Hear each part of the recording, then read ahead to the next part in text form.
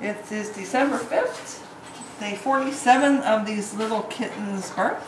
These are Ellie's kittens, and well, one of the kittens.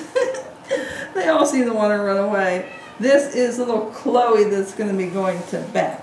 And she is weighing in right now at 1 pound 14 ounces. She's doing great. You want to see? Say hi, Mommy. This is little Chloe. Alright, and we just have to take them one at a time. Oh, maybe Chloe will stay there. She might want to be a star. This is little Red. This one is going to be going to Brittany. Brittany has two of them. This is the one. And he is a blue bicolor, and he weighs in at 2 pounds even. There's quite a few 2-pounders here, so this is little Red. Alright, let's see who we have next. Up next, upcoming star is yellow or orange. I have yellow and orange, you know, so we keep them pretty close in color.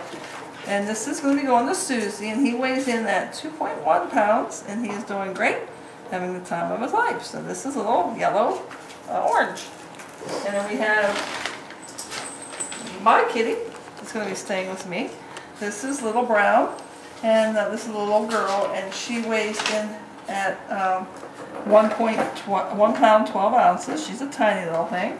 And so this is little, this is my little Brown. And I have one left, and I'm not sure who it is. It is probably Blue. Let's see, I think we've got Blue. Well, just to show you this kitty while we're trying to get one more. You don't know what kind of a job this is to take this many kitties. This one is Blue, and this one is going to be going to Brittany as well. And they grab the paper and they run with it. And this one, this little boy weighs 2 pounds as well. And so we're at the 2-pound mark here.